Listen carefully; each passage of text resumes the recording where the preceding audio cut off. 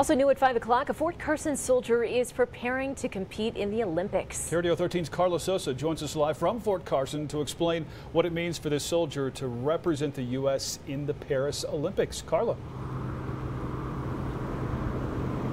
Staff Sergeant Leonard Chiora says it's an honor to represent the country that welcomed him with open arms. He's been training hard for the Olympics for the past 5 months. The U.S. is proud by winning medals, so thank you guys. Today, Staff Sergeant Leonard Correa met with children in this year's YMCA summer camp. He shared stories about growing up in Kenya and his Army career. Correa says it's been a long and tough journey to make it to the Olympics. It's exciting to make the Olympic team, especially to make the U.S. Olympic team. It's not easy.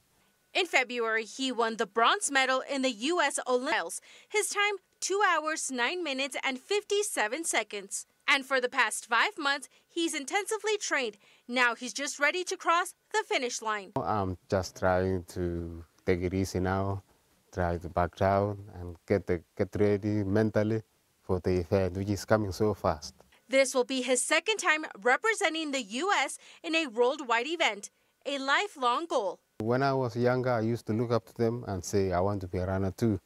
So when I started running in high school, I got a chance to come to the U.S. to run in college. I got a scholarship to run in NCAA. So I'm living the Olympic, the American dream of representing the U.S. and also representing the Army. So I'm so happy, thankful. Staff Sergeant Leonard Correa will be flying out to Paris tomorrow. He'll be competing in the Olympics marathon event on August 10th. Reporting live in Fort Carson, Carla Sosa, KRDO 13. All right, Carla, thanks.